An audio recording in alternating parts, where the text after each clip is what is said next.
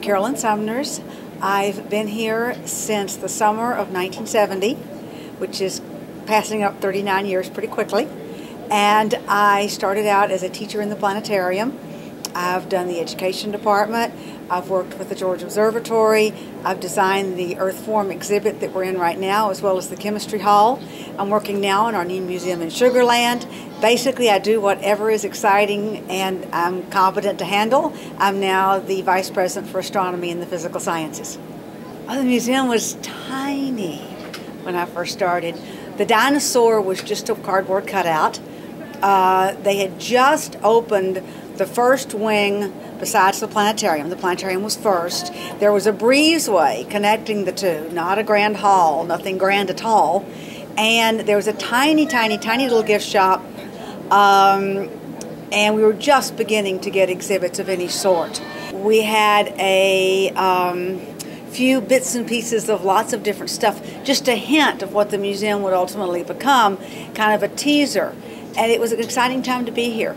Well, the planetarium started as a star field and a pointer, with a few slide projectors here and there. I remember in the 1980s we went to video and thought, oh my, we have a moving image in the center of the dome that was so exciting. And we figured out a way to make it go into the star field so you never knew it was really a movie. And then we were the first planetarium in the United States, second in the world, to do full dome video, and that happened in 1998.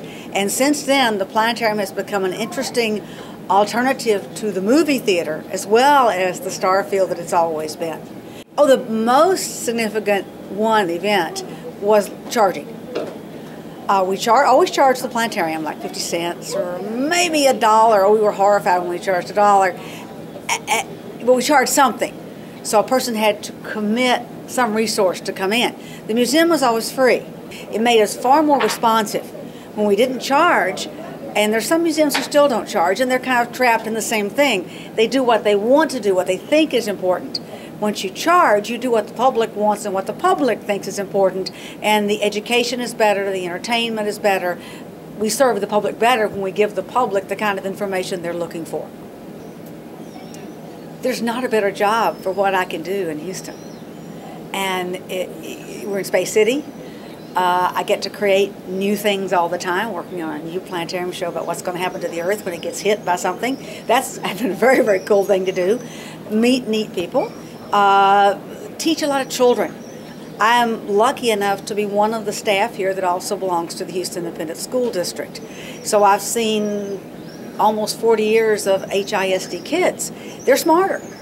The demographics of the district have changed, but with the testing, third graders, fourth graders that we see read, and it's quite impressive to see really positive changes. And that's something you see if you have longevity in one location. Plus the fact it's just too perfect a job.